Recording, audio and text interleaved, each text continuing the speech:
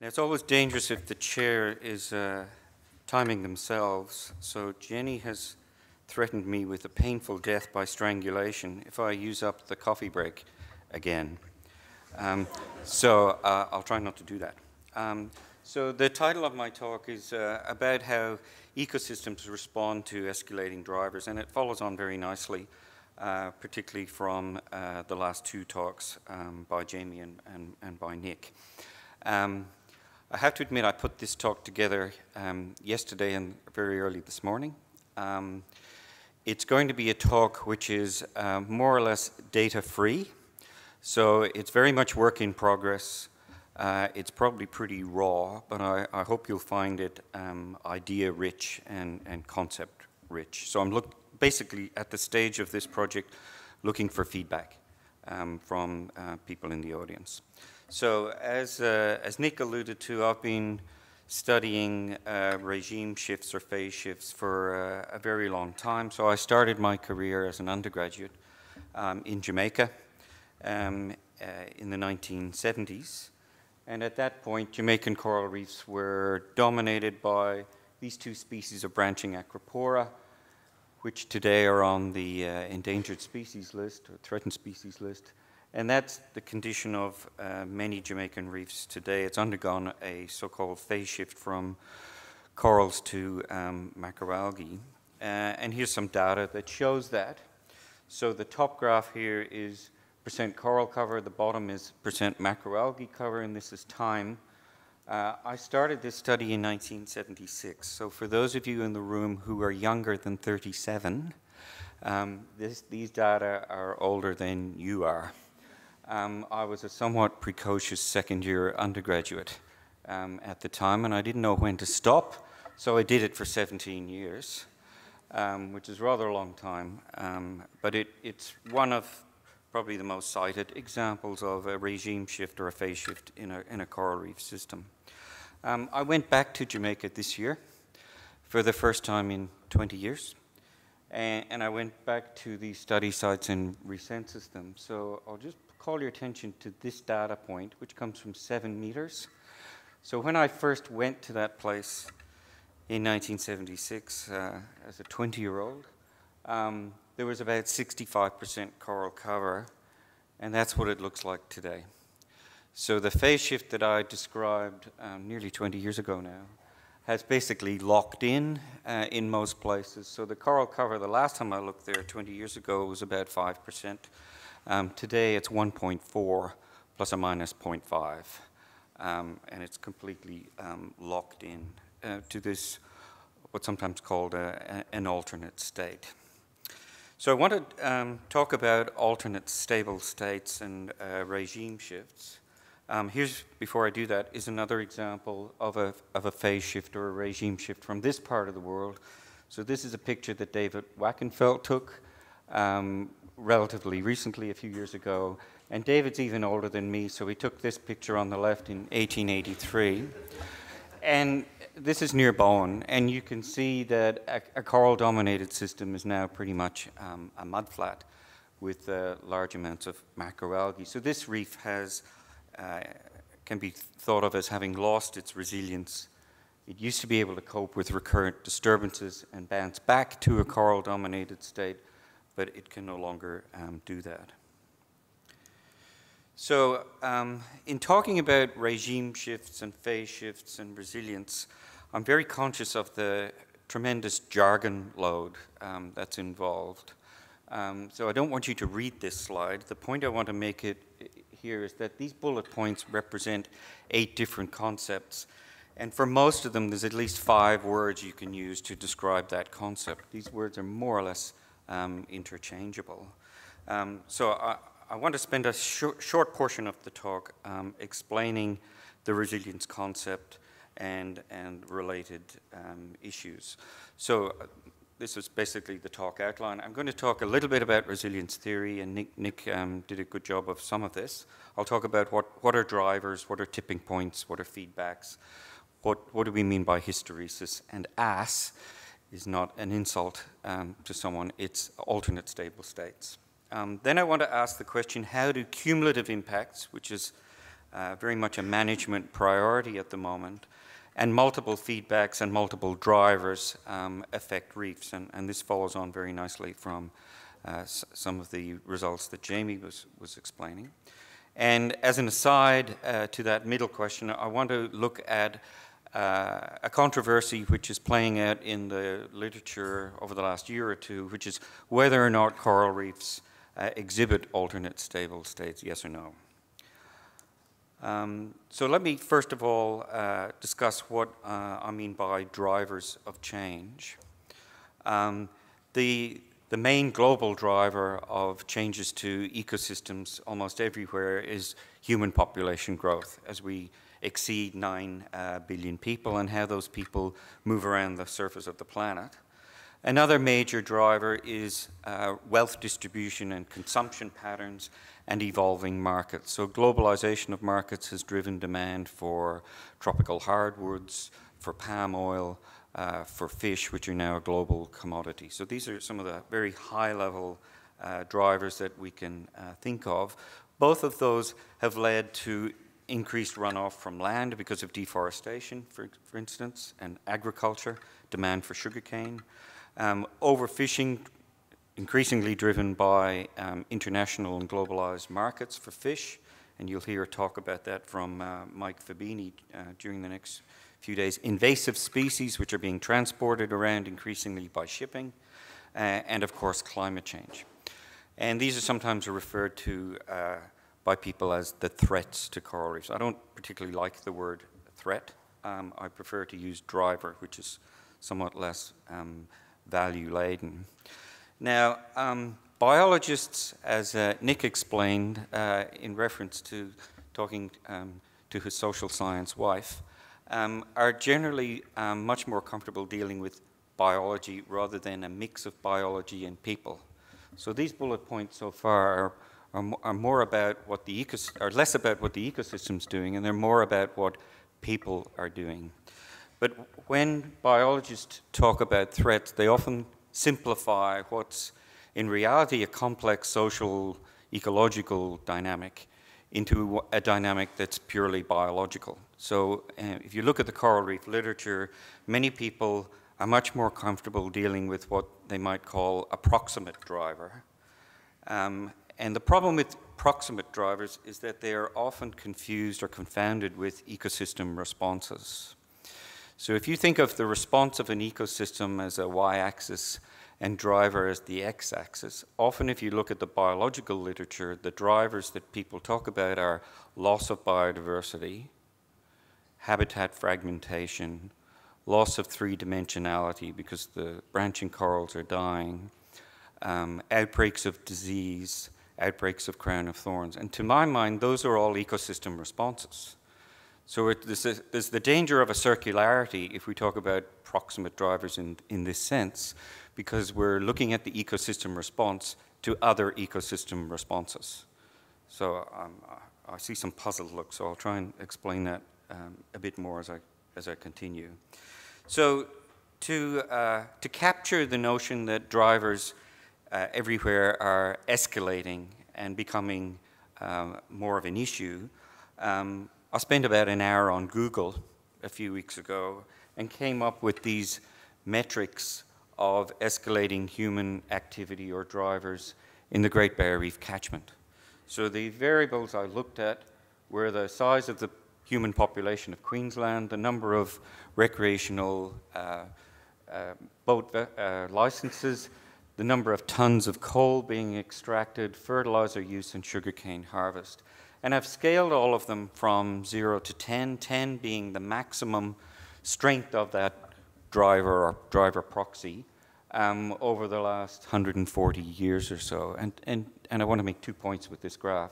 First is they're almost all escalating. The one exception is sugarcane harvesting has come down a little in the last few years. And the other point is that they're becoming more and more diverse. So back here, there were relatively few drivers. So coal mining and associated activities like dredging have only become an issue in recent decades. So we have a global problem with escalating human impacts that are increasingly affecting coral reef ecosystems. And Jamie talked about some of the responses of the Beijer Reef to some of these escalating drivers. So things like declining megafauna, loss of seagrasses, loss of corals have now been very well documented. All of those contribute to the distortion of food webs, either top-down or bottom-up. We're seeing increased levels of bleaching, disease, and starfish outbreaks, which I would argue are symptoms of the drivers rather than being proximate drivers themselves. And as the picture that Dave Wackenfeld took before and after shows, there's an increasing loss of resilience to natural events like cyclones and flood events, particularly on nearshore reefs. So what I'd like to do now is look in a bit more detail at how organisms, populations, and ecosystems respond to some of these escalating drivers. So if we think of the response of, let's say, a coral reef ecosystem to an increasingly strong driver, the response is very rarely linear. Generally, the response accelerates as the driver gets stronger, and that's simply an empirical observation. So we tend to get a relationship like this. So this is the state of the ecosystem at equilibrium, so we can think of it as being coral-dominated when these combinations of drivers are at a very low level, so we're dealing with near pristine conditions back here. As these get stronger and stronger, instead of responding linearly, we tend to get a curved response, which I've shown here as something approximating a threshold response. Now, the reason why that isn't linear is because of the concept of feedbacks. And feedbacks can either be destabilizing, so-called positive feedbacks, which makes the curve steeper, or they can be negative feedbacks, which cause the slope of the response to flatten out and to asymptote like that. So what's the evidence that these feedbacks exist? I'll get to that in a second. This graph here basically shows the response of the ecosystem in these two dimensions, where this is the state of the ecosystem and that's the driver. In the next graph, I'll show you a three-dimensional variation of this, where the strength of the driver is weak or strong. So if you look at this top graph, I've just shown you these two axes with this sort of response, where there is a steep response in that part of the curve. If the feedbacks are weak, we get a very smooth, almost linear response. As the feedbacks strengthen, the curve in this response steepens, so it becomes a threshold about here. And if the feedbacks get stronger still, the curve can actually fold in on itself, which Nick described. It's sometimes called a catastrophe curve. And in this case, there's a smooth response, but if there's a catastrophe curve happening because of very strong feedbacks, then the path backways is different from the path forwards. So I'll now have a look at these two graphs on the bottom. So if the feedbacks are weak, this is scenario B here, then as the driver increases, we get a smooth response. And if the driver is reduced, we'll get a smooth response backwards along the same pathway. If, however, we get this kind of response with a cusp or a catastrophe curve, then once the system reaches this threshold here, it will collapse to the degraded state. And if we reduce the driver, it won't go back up that way because it can't jump up. It has to go back all the way to this threshold shown here before the reverse phase shift can occur. So the term alternate stable states refers to this scenario where between that level of driver here and this level of driver there are two possible states of the system. It can either continue to be coral dominated, or it can flip, often very unexpectedly, into the alternate state, which is often dominance by macroalgae. So that basically is the theory behind the importance of feedbacks in generating hysteresis. Hysteresis is the displacement along the y-axis of these two thresholds. So if hysteresis is strong, then this region of alternate stable states is broad. If hysteresis is absent, then there is no alternate stable states. So what is the actual evidence that these feedbacks actually occur? Well, if you look in the literature, there's actually very scattered evidence for 19 different types of feedbacks. Some of them are negative, so they're stabilizing. Others, most of them, are positive, so they're destabilizing, which makes the response of the ecosystem to a driver steeper and will tend to make it more likely to be hysteretic. Now I'm going to intersperse this talk, time permitting, with a couple of diatribes. So I'll give you my first one.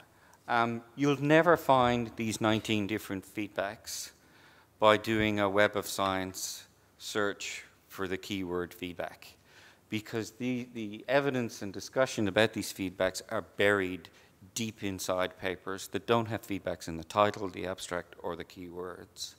And in the literature, there's a growing tendency for people to do a quick and dirty Web of Science survey using keywords, and they kid themselves into thinking that they then know the literature. And so the point of my diatribe is that there really is no substitute for actually reading the papers rather than doing some sort of glorified Google search. So here are three examples that show evidence for these three different types of feedbacks. So the feedbacks are out there. We don't monitor feedbacks, and there's only fairly scant evidence for how prevalent many of these feedbacks are in nature. So we focused on three of them. One is a predator-prey interaction. So in the existing models of coral reef hysteresis and regime shifts, this is the positive feedback which has been focused on by people like Pete Mumby and other groups of modelers around the world. And this feedback basically said it's about swamping of predators, where in this case the predator is herbivorous fish or sea urchins. And basically the premise is that if there's too much macroalgae in the system and not enough fish, then the macroalgae will run away from the rate of herbivory because of swamping by the herbivores. Two other feedbacks that are well described in the broader ecological literature are feedbacks due to competition. If interspecific competition is stronger than intraspecific competition, you get a positive feedback. And we also see some evidence in the coral reef literature of a feedback between coral habitat and the amount of herbivory. This is work by people like Nick Graham and Sean Wilson and Morgan Pratchett and others, which basically says if you have a highly three-dimensional coral-dominated system, it's a good place for fish, particularly larval fish, to be, and that promotes high levels of herbivory, whereas if you lose the corals and macroalgae start to dominate, then you get a very different kind of dynamic. So this is a summary of the maths of the model that we constructed. I should have mentioned at the front that the co-author on this talk is a PhD student from the Netherlands, Ingrid van Linkput. She's a very gifted mathematician, so this is the model that she constructed and modified. This model is actually very well known in the ecological literature. It was first used by Bob May in, I think, 1977. And it's basically a set of four equations that describe the dynamics of space, macroalgae, corals, and herbivores. And I don't have time to go through it, but basically S is free space, and this equation says that the amount of space is equal to the sum of the coral cover, the macroalgal cover, subtracted, and those sum up to 1, basically, along with bare space. So what we did with this model is we modified it to incorporate those three different feedbacks. And as I said, existing models of coral reef regime shifts have only focused on one of those three feedbacks that I'll now explain.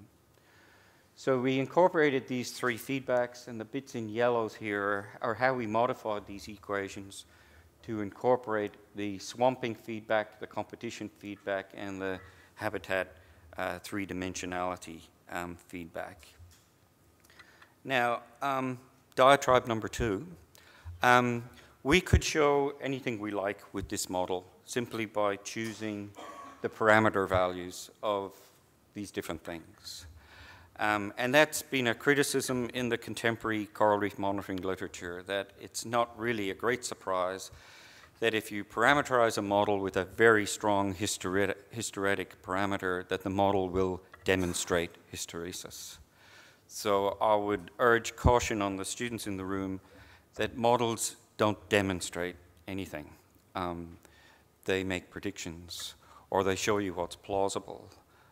But you run a grave risk of kidding yourself if you make the assumption that the model actually demonstrates things. So we're going to take the opposite approach here, and we're going to make these feedbacks really, really weak. And so what I'll do now is show you the dynamics of a coral reef system, first with no feedbacks, and then with very weak feedbacks individually for each of these three. So that's what this graph is. So the axis here is the cover or abundance of corals, macroalgae, and herbivores, plotted as a response to this driver, which is fishing effort. So as fishing effort increases, if we have no feedbacks in our model, then obviously the number of fish declines. And as the number of fish declines, because they're herbivores, the amount of algae goes up. And because algae compete with corals for space, the amount of corals goes down. So with no feedbacks in our model, that's quite a smooth response. There isn't hysteresis. There are no alternate stable states with no feedbacks in the model. And then these three graphs are almost the same because we've added each of these feedbacks, but with very weak parameterization of the model. So weak feedbacks acting individually make very little difference to the dynamics of the system. What we did next is combine these three feedbacks. We still left them very, very weak. So weak that each of them individually had no impact on the dynamics. But when we put them in combination into our model with the same parameter settings, all hell breaks loose. So this is the mathematical equivalent of an atom bomb going on. So the combined effect of these three weak feedbacks is to generate strong hysteresis because they're acting synergistically. All of them are positive feedbacks that reinforce a transition from corals to macroalgae. And when they act together, they produce this sudden collapse and alternate stable states, which is all the squiggly bits in the middle here. So the point of the simulation is that even very weak feedbacks that individually are insignificant can generate an unexpected collapse of the ecosystem. So we could, in theory or in practice, have figured out what the threshold level of nutrients is that's safe, or the threshold level of pH that's safe, or the threshold level of temperature that's safe. But when those things are combined, we could get a very different dynamic, which is completely unexpected. Oops. Okay, going back to the outline for the talk, I'll come back to that middle question, but I want to very quickly deal with this issue, which is, do coral reefs exhibit alternate stable states? It's presented very much in the contemporary literature as a black and white question. And I'm basically going to argue it's a silly question because if you use our model and vary these feedbacks, you can very easily show that by varying these three parameters, which is the strength of the feedback, you can have a smooth response or a hysteretic response. So this one represents, for instance, variation in the palatability of macroalgae, which depends on spatial variation in species composition. This represents fluctuations in coral recruitment, and that represents variations in how we manage fisheries. So the point of this simulation is that hysteresis, and therefore alternate stable states in coral reef systems, is likely to be very ephemeral. It can be switched on or off depending on the strength of these individual feedbacks and depending on how many of them are switched on or off at any one place and at any one time. So there is no yes-no answer to the question, do coral reefs show hysteresis in alternate stable states? Because the answer is yes, they do sometimes, some places. I'll just wrap up with this slide and a follow-up to it. This is a graph from a paper that Dave Bellwood, myself, and 2 others wrote about 10 years ago now, where we began to explore the consequences of multiple drivers. So this is pollution on this axis and fishing pressure on that. And the point of this graphic, which you might call a heuristic graphic or a concept diagram, was that, first of all, more than just the transition to macroalgae is possible. It also posits that at low levels of pollution and low levels of fishing, we'll get healthy reefs, but as either of those drivers increase, they'll become increasingly stressed, and finally they'll switch to something else. Now, the basis for this diagram lies somewhere deep in the recesses of David Bellwood's brain, which might be a bit scary. But what this model that I've just described allows us to do is build on this concept, and that's what this slide shows here. So here are examples of 2 drivers, nutrients and fishing, or climate change and fishing, and I could have plotted climate change versus nutrients. And it shows, but in a mechanistically much richer way, the sort of concept that David and I and others talked about in that older Nature paper. So here's our pristine state. As these drivers increase in strength, we enter an increasingly risky state where we could easily flip to macroalgae. And finally, at high levels of these drivers, the only possibility is the degraded state. The reason these lines aren't parallel is because of synergies between these 2 drivers. And in fact, we can go one step further and do a 3-dimensional version of that, where I've plotted 3 drivers: fishing pressure, climate change, and nutrient runoff. So we can think of this orange place down here under near pristine conditions as a safe operating space for coral reefs. You can think of this as a graph through time. So if we go back 1,000 years, then all of the world's coral reefs were down in this left corner. Think of it as 1,000 data points that over time are drifting into the back corner of this diagram. So now many of the world's coral reefs are likely to be in this risky area where they could unexpectedly flip to macroalgae. If hysteresis is strong, then this blue area will be very broad. If hysteresis is weak, then, or non-existent, then the orange state will transform gradually into the macroalgal state. So even if you don't believe in the concept of alternate stable states, I think this graphic is very useful in showing in a mechanistic way the multiple impacts of multiple drivers. The reason this surface here is curved is because the impact on a coral reef of fishing and climate change is contingent on the strength of pollution. So we're beginning to get a better understanding of how these drivers interact. So to summarize all of that, I think it's fair to say that we need a much better understanding of why coral reefs decline, why they're responding in particular ways to escalating drivers, not simply whether coral cover is going up or going down. Clearly, climate change, runoff, and overfishing are the 3 big issues that have to be addressed, and the point of the way that they're interacting, as demonstrated by many different studies, is that we have to grapple with all 3 simultaneously. And thirdly, prevention is better than cure, particularly in a system that has strong hysteresis. But reversed phase shifts can and do happen, particularly if the feedbacks are weak, and Nick talked very eloquently to that issue. And finally, reefs aren't doomed if we act quickly, but the decisions we make now on coral reef protection will have profound long-term consequences. I argued in a paper that I published earlier this year in Tree that we may already be living on borrowed time. We may be already living in the hysteretic zone, the blue zone in that 3-dimensional graph.